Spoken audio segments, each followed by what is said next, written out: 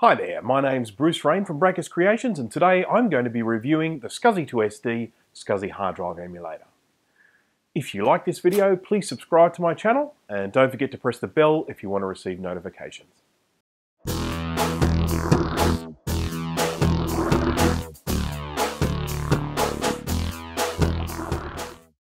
The SCSI2SD is a SCSI hard drive emulator. If you don't know what a SCSI hard drive is, this video is probably not for you. SCSI, or SCSI, stands for Small Computer System Interface and is an interface used by some computers for connecting peripherals such as hard drives, scanners, CD-ROMs, tape drives, and probably other things I can't think of right now.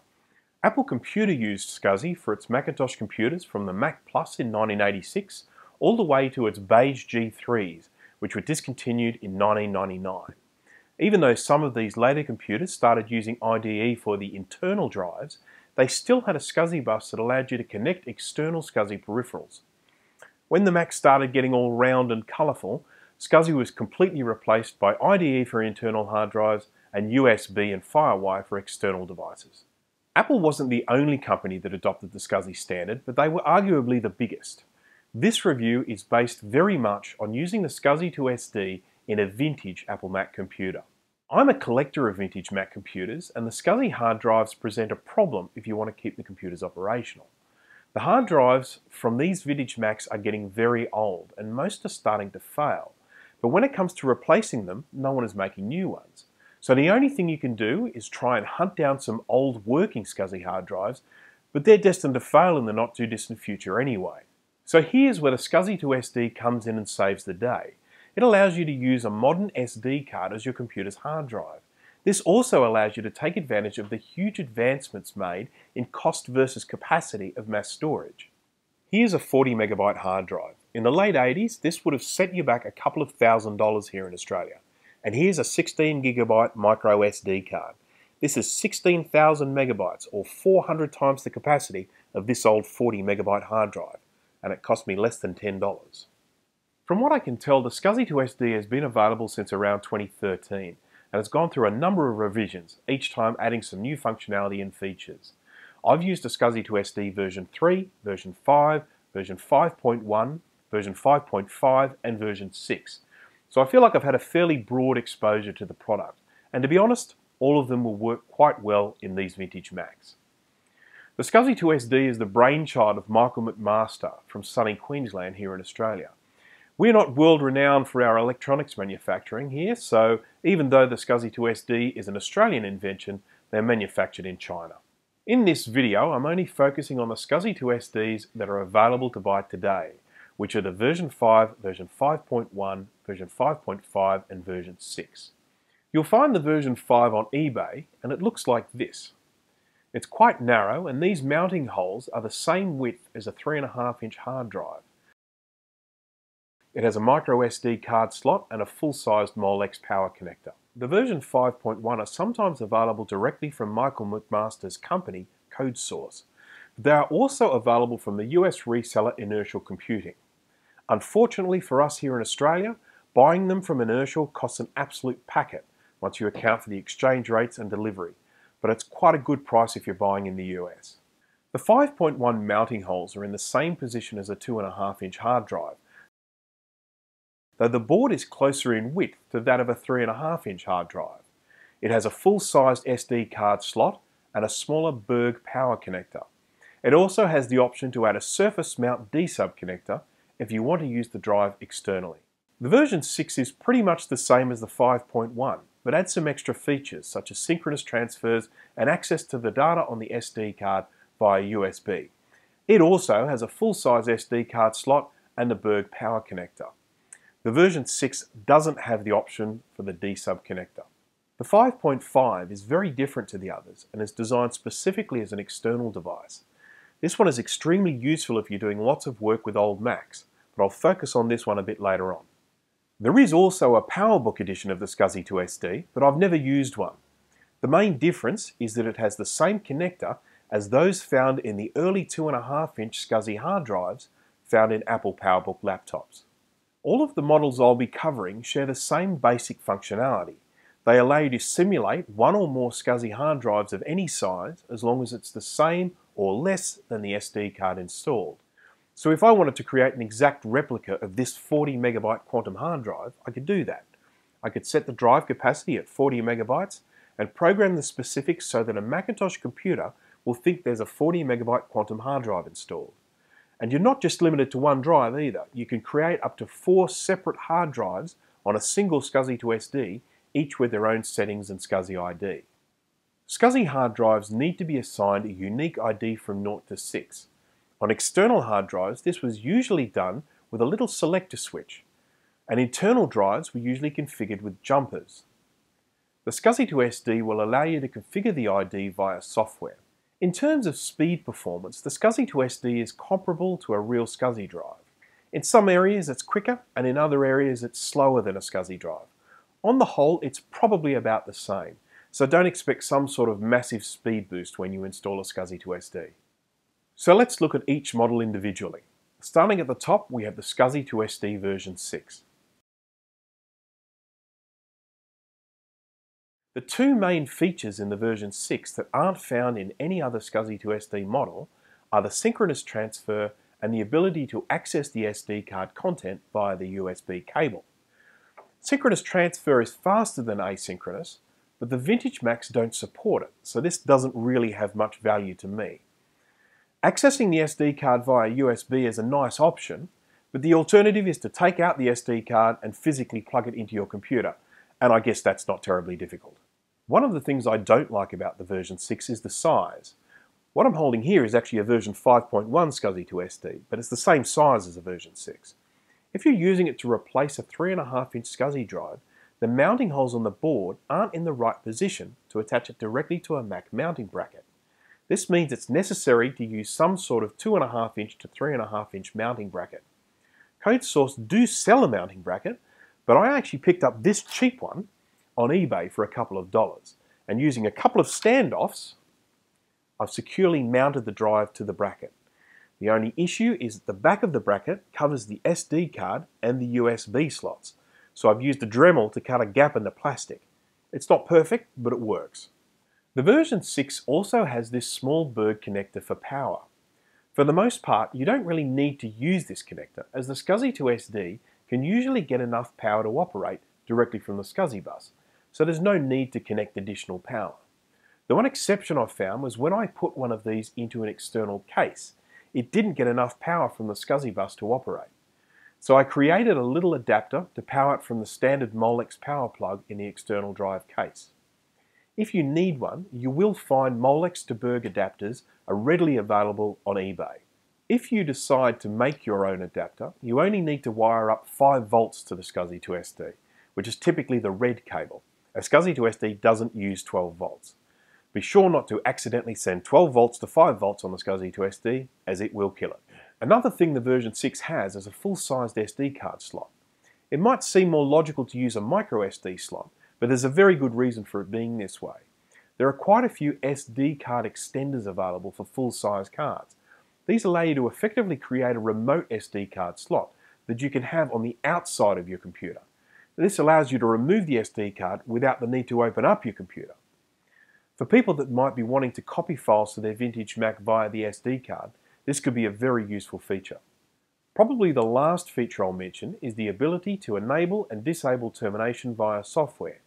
When working with SCSI, the theory is that the first and last devices in the physical chain should be terminated, while the ones in the middle of the chain shouldn't be terminated. Older hard drives like this were terminated with resistors that could be removed. Later drives could have the termination enabled or disabled using jumpers. The version 6 SCSI2SD can be terminated via software in the same way that you can configure the different SCSI IDs. I'll cover this process a little later on.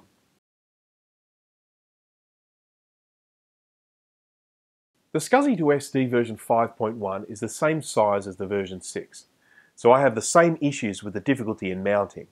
It also has the same Berg power connector and full-size SD card slot. The version 5.1 does not do synchronous transfers and doesn't allow you to access the SD contents when you plug in the USB. So if you want to read the SD card in another computer, you need to physically remove it and plug it into that computer. Another thing the version 5.1 has is this space to add a surface mount 25-pin D-sub connector, which would allow you to use it as an external drive.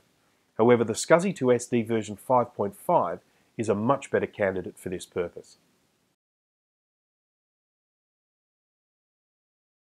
This is the SCSI2SD version 5. As you can see, this one looks quite different. It has a micro SD slot, a full-sized Molex power connector, is the same width as a 3.5-inch hard drive, and has the mounting holes in the same position as a 3.5-inch hard drive. One important feature missing from the version 5 is a software configurable termination. If you want to disable termination on this drive, you have to do it the old-fashioned way by removing these termination resistors. Apart from this, the functionality is pretty much the same as the others. Apparently it starts up a little slower than the version 5.1, which can present some issues on some models of computer, but not with Macs. I've never encountered any problems with these on any of the Macs I've tried. So for me, this is the model of choice. I really like the way it can easily be mounted on the same bracket used for a 3.5-inch drive, either by using standoffs, if it's a bracket that mounts at the bottom, such as the Mac2CI, or by using some sort of right-angled device if it's a bracket that mounts at the sides, such as the old compact Macs.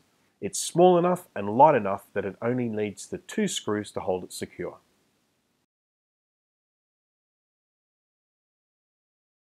This one is very purpose specific and comes as a standalone item with a plastic case. The case has been 3D printed and not particularly well, but it is quite sturdy and serves its purpose. The version 5.5 is designed to be used only as an external drive and can plug straight into the external SCSI port. It uses a micro SD slot like the version 5, but it has software configurable SCSI termination, the same as the version 5.1. As you can see, it's much smaller than any of the others.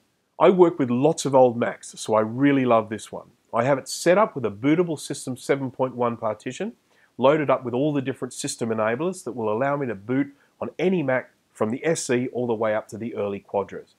Basically any computer that will run System 7.1. I also have it loaded up with system installers, drive formatters and utilities so that I can boot from the SCSI2SD, run checks on the computer, format the internal hard drive and install an OS. I haven't been able to get this to run on a Mac Plus, but I generally recommend the floppy Emu made by Big Mess of Wires for the Plus anyway. Obviously this could be loaded up with System 7.5, 8 or 9 depending on your specific needs. As much as I like this device, it's not perfect. Within only a couple of uses, this shield from the D-sub connector fell off. I'll be able to rig up something to permanently attach it, but it was a little disappointing, especially after happening so quickly. The other issue relates to this bit of plastic at the bottom. It juts out enough to stop the drive from being plugged into quite a few Macs. For example, the Mac2CI has this little lip at the bottom of the case, and that plastic stops the drive from being plugged in. Once again, I can resolve this by shaving off a few millimeters from the bottom case plastic of the SCSI2SD, but it's another thing that probably could have been made differently. On the whole though, I love this device. Despite its flaws, it's an incredibly useful piece of kit.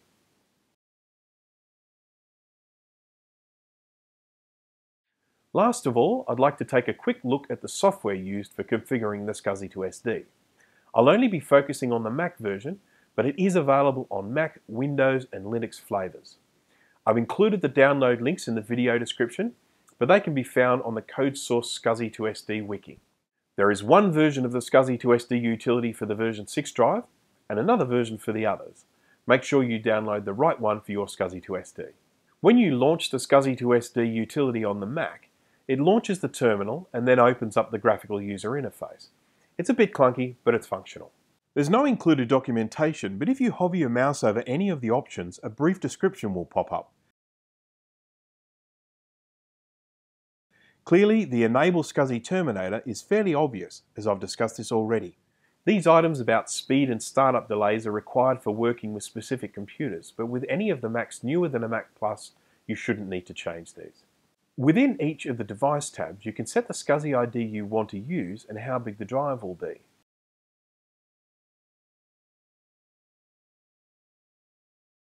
If you plan to set the SCSI2SD up with more than one drive, I recommend checking the Auto checkbox. This will ensure that you don't accidentally overlap the drives onto the same sectors of the SD card.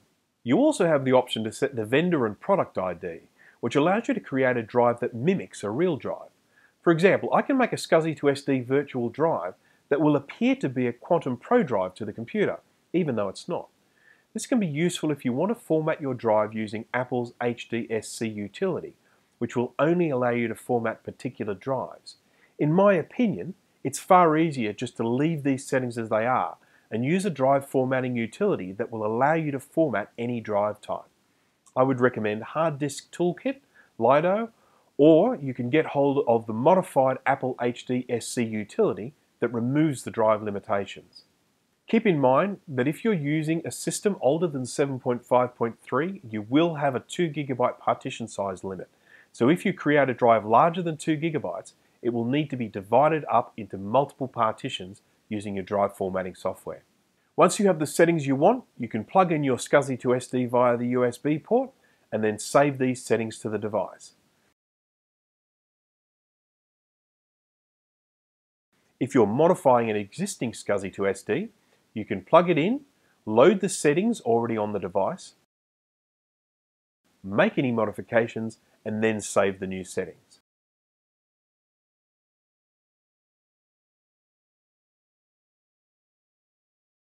The SCSI2SD utility can also be used to update the firmware of your SCSI2SD. Firmware updates can also be downloaded from the CodeSource website.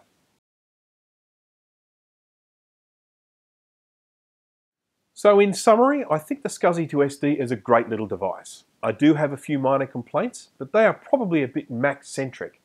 This is a device designed to be used in lots of different computer models, not just Macs. So some of my issues are a bit selfish. Another complaint I have relates to the high cost of buying one here in Australia. But apparently the market here is so small, it's just not worth the trouble of importing large quantities and selling them directly to Australians. That's why we have to buy them from overseas. So, do you have a SCSI2SD? If so, what are your thoughts? Or are you thinking of buying one and still have some questions? Please leave them in the comments section. I should also mention that if you need some help getting your SCSI2SD up and running, I can provide pre-configured units all ready to just drop into your vintage Mac. Thanks for watching.